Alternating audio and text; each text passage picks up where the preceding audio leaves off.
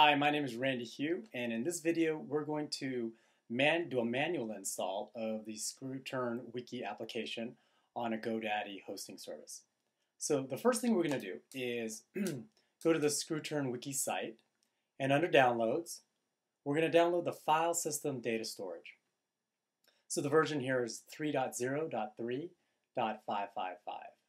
and we're going to download the files. Now I've already done that. And you'll get the zip file, and after you unzip the file, you'll get the ScrewTurn Wiki installation folder and all of the installation files. So under Web Application, we're going to want to FTP all of these files into a subdirectory underneath the root in our hosting service. So the next thing we're going to need to do is open up our FTP client. And I have this already set up. And after you log into the root, and you'll see, if you already have subdirectories set up, you'll see those. And we're going to want to create a new subdirectory or subfolder. So again, we go and we right-click on the FTP client. We're going to click on New Folder. We're going to create a new folder name. And we create. I've already done this, so I'm going to cancel. And here is our new subfolder or subdirectory. And then what we're going to want to do is copy all of these installation files into our new subfolder.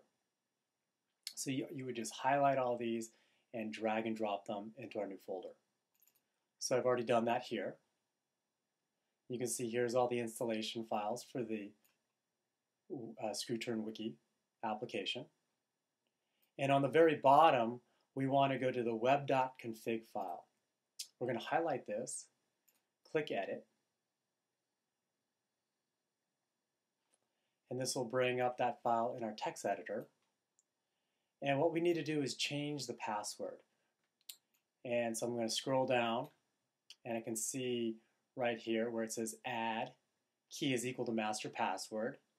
We have value is equal to, and beneath the parentheses, I've already changed the value here, so I typed in admin as my password. There we go, and save it.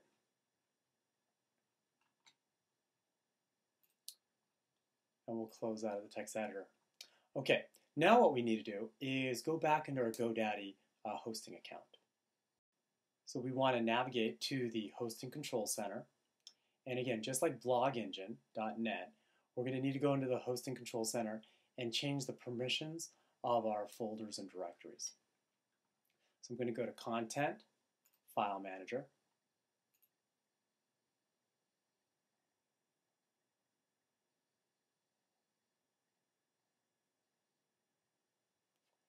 And we can see our subfolder or subdirectory, Wiki.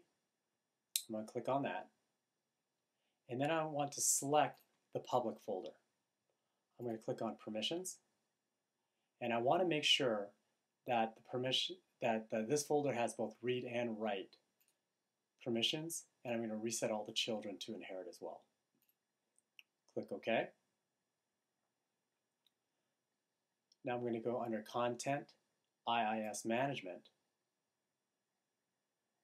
and here we're going to need to create a virtual directory. So I'm going to create. And the directory name is going to be the exact same name you give your subdirectory. So in this case, Wiki. And I also want to make sure I select Set Application Root. And I'm going to click OK. So I've already done this. I'm going to click Cancel. And then again, in the Advanced section, you want to also check and make sure the pipeline mode is set to Classic. And make sure you set that to OK. Now that you have all the permissions changed and the virtual root directory created, it's going to take about 30 minutes to 3 hours for the Godaddy Hosting Control Center to resolve those changes. And then once it's set, you can now go and log into your ScrewTurn Wiki site. So it's going to be your domain name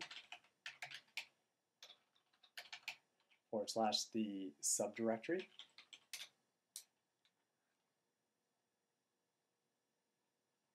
and then you can log in over here. I've got my username and password right now just set up for admin. Click login, and now you're ready to configure the site, personalize it, add pages, and you are good to go. I hope this video helped. Thank you very much.